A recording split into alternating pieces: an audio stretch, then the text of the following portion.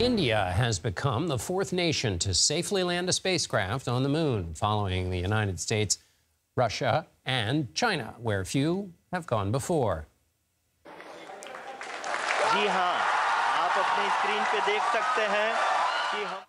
India is also the first to land its Chandrayaan craft near the moon's south pole. Scientists believe this uncharted territory could hold vital reserves of frozen water, which can be used as fuel for future missions. Leroy Chow joins me now. He's a former NASA astronaut and former commander of the International Space Station. We're so happy to have you with us. So put this into perspective. How big of a deal is this?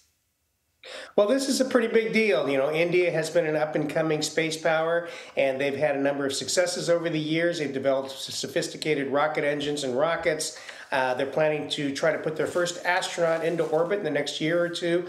And so coming along and actually landing a lander, only the fourth nation to do so on the surface of the moon, soft landing, and the first nation to put a lander down near the South Pole.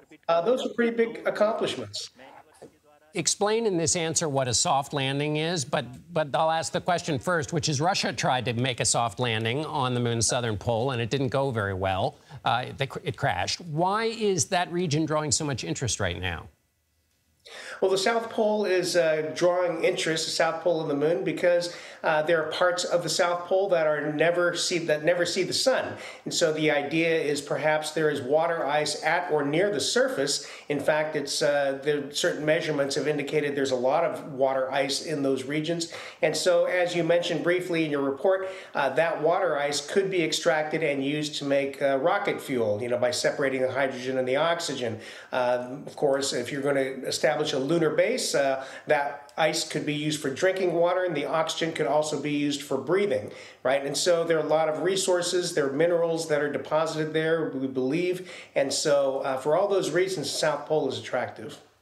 The United States plans to land humans on the moon in 2025. How have our priorities changed since the last time in 1972? Yes, so the U.S. is hoping to land astronauts again. This would be the first landings, of course, since 1972, as you pointed out. These are different because the goals are different. The goal's not just to get there, as it was in the 60s during the Apollo program, during the space race. The idea was to beat the Soviets to the surface of the moon with astronauts. Having won that, this time we're looking to sustainably go there. That is, we've got an architecture that would allow us to explore the moon for, you know, a certain or a longer length of time. So that would involve a small space station called a gateway that would orbit the moon, and it would be a staging area for astronauts to go down to the surface, and also a staging area to possibly go further into space, one day to Mars. So we're looking to go explore the moon to stay this time, and that's really the big difference. And explain that to me, Leroy. Would there ever be an instance in which you would set up shop on the actual moon itself as opposed to orbiting around it?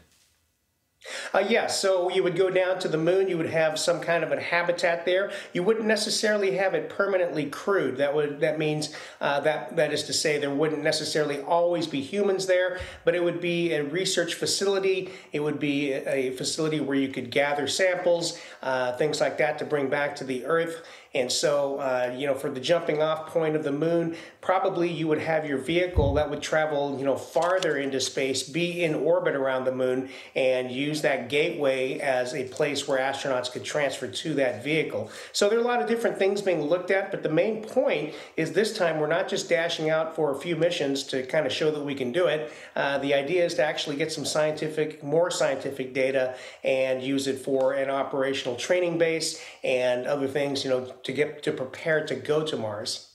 I can't wait. Former NASA astronaut Leroy Chow, thank you so much. My pleasure. Thank you.